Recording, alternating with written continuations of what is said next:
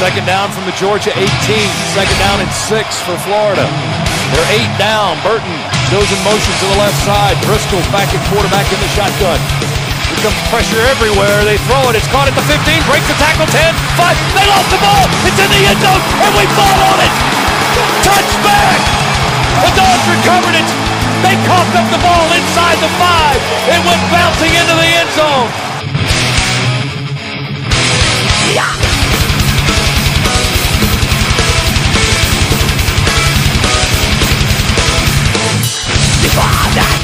Goes down left wing, finds Garcia into the paint, pivots, steps to the basket, lays it in, good, and a foul.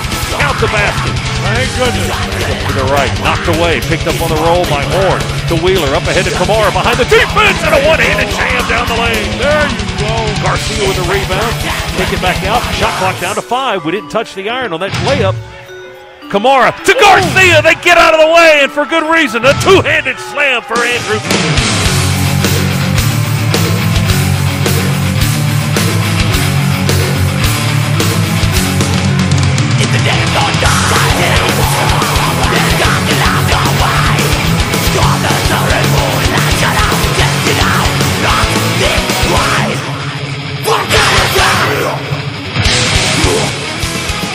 Here comes LSU, first and 10 at its own 24-yard line.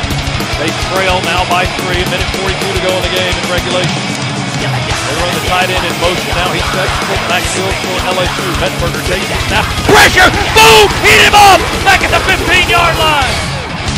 He just ran right through him. Leonard Floyd with his third sack of the year.